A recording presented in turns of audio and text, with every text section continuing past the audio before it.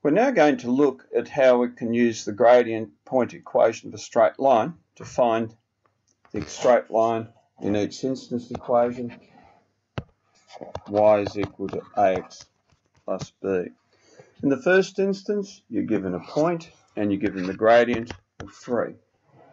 So I can then substitute this in to find the equation.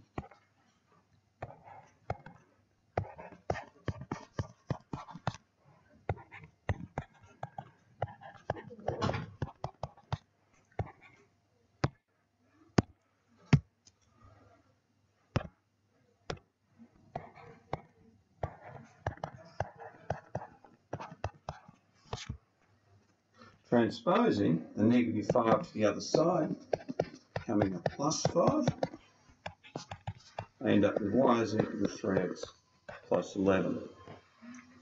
In the second instance, you're asked to find the gradient first.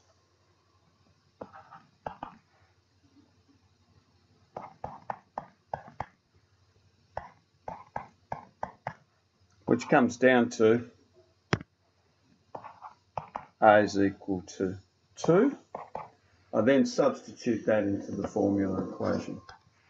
I'm going to use negative 1, 4 as my point. I could have chosen 4, 14, but just looks a little easier to work with.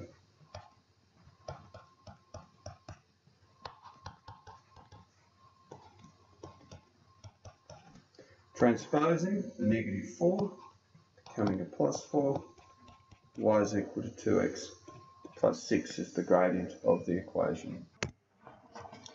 In the third instance, you're asked to find the gradient between the points negative 9, 2 and negative 3, negative 1. Now I've gone ahead and found the gradient.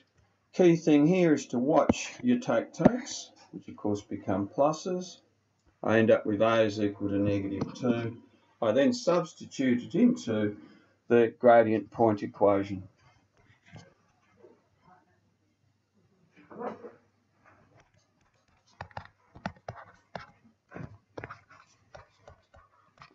Once again, just watch those groupings of two negatives together. Comes down to y plus 1, negative 2 lots of x plus 3. Transposing that positive 1 to the other side. Y is equal to negative 2x.